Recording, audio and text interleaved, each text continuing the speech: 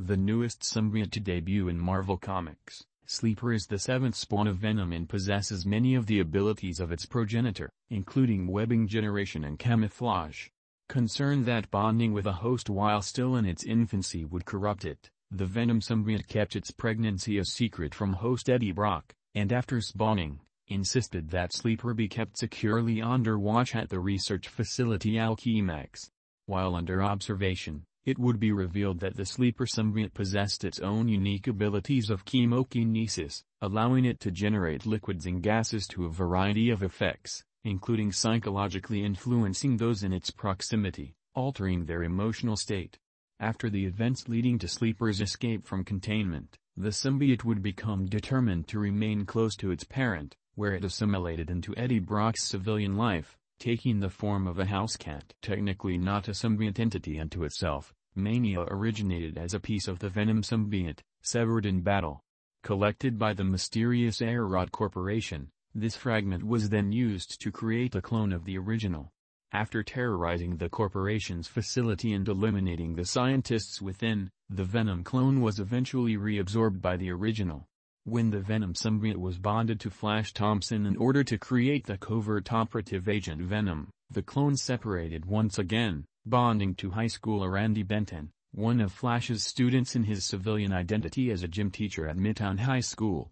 As a clone of the original, the subsequently named Mania symbiote possesses all of the abilities of Venom, albeit to a lesser degree, while also being much harder for its hosts to control. The second spawn of Carnage, Scorn, was left bonded to Dr. Tanis Nieves as a horrific parting gift following a harrowing ordeal with its parent.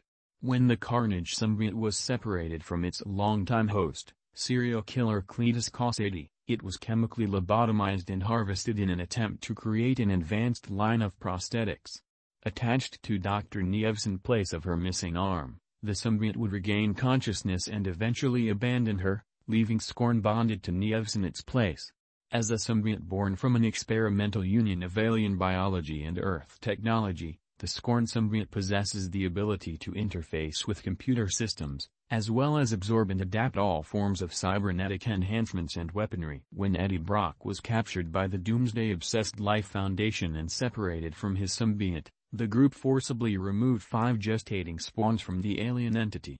These would then become the symbiotes Riot, Phage, Lasher, Agony, and Scream. Although Scream would escape with its host Donna Diego, the remaining 4 would eventually be merged into the Gestalt entity hybrid.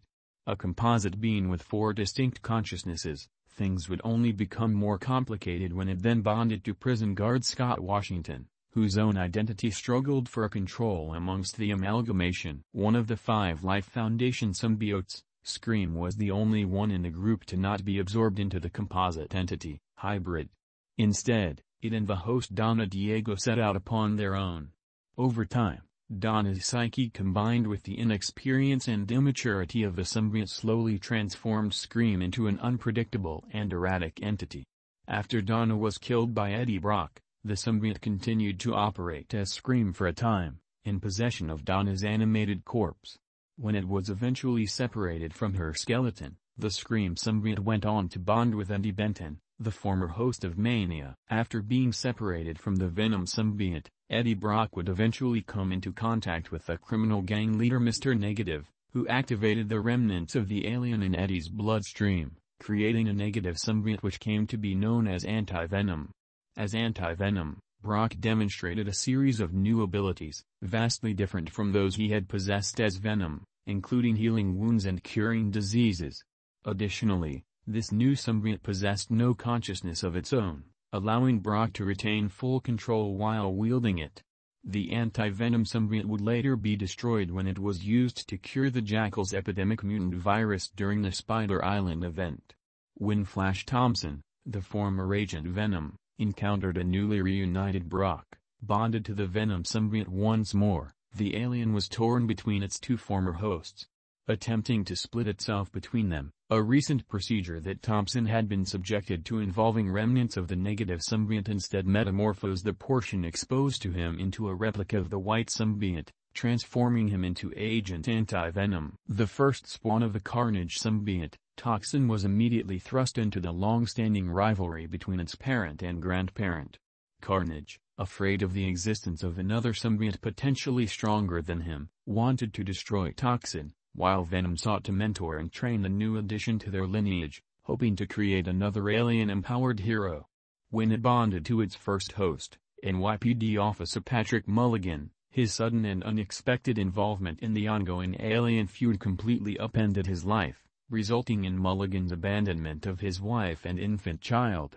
As the 1000th of their line, Toxin was expected to develop abilities greater than either Venom or Carnage, but the inexperience of both the symbiote and its host prevented it from ever reaching this potential. Easily the most ruthless and dangerous of all of Marvel's Earth-based symbiotes, Carnage has been plagued since its inception by the evil of its first host, notorious serial killer Cletus Cassidy. Because of this initial union, the Carnage symbiote has carried this destructive streak throughout each of its various hosts, corrupting and infecting them with Cassidy's love for chaos.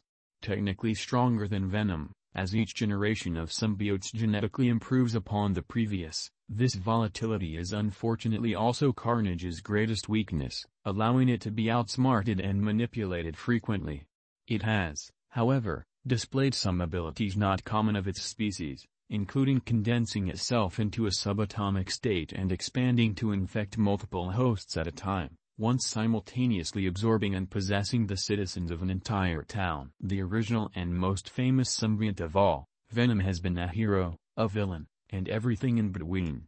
The most emotionally and mentally well-rounded of its brethren, the Venom symbiote has evolved over time from a terrifying alien parasite into a sympathetic character who seeks only acceptance and partnership. To this end, it has willingly performed both altruistic and heinous acts in its efforts to appease the whims of its partners. As the only Earth-based symbiote not born of this world, the Venom symbiote is intelligent, mature, and more experienced than its counterparts, drawing upon its years of exposure to a multitude of hosts to regularly modify its tactics and abilities for continuously greater results. An ancient and powerful entity, Knull is the god of symbiotes and the creator of their species.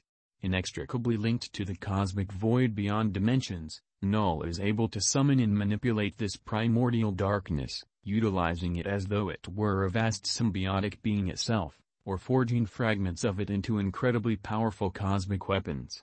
As the originator of their entire alien lineage, Knull is capable of controlling and commanding all currently existing symbiotes, as well as creating new ones at his whim from the void which empowers him. Further empowered by the cosmic energies of a slain celestial, Knull represents a massive-scale threat to all life in the universe as he seeks to return existence to the oblivion from which he came.